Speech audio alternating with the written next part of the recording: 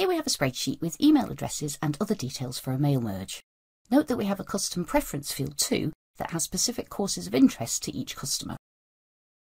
To create an email to the customers in the sheet, click on Compose, then click on the Mail Merge button. Choose the Mail Merge option, then choose to add names from a spreadsheet. Choose the spreadsheet that you wish to use for the mail merge. Select the column from the spreadsheet that contains the email address to use for the mail merge. Then choose the first name and surname. You can now start to compose your email.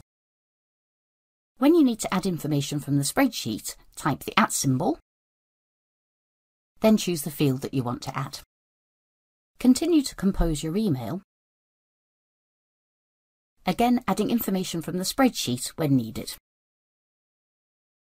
When you're ready to send the email, click on Continue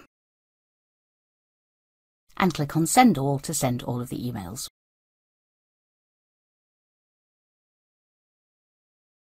Thank you for watching. Contact us at Ancoris to find out more about Google Workspace.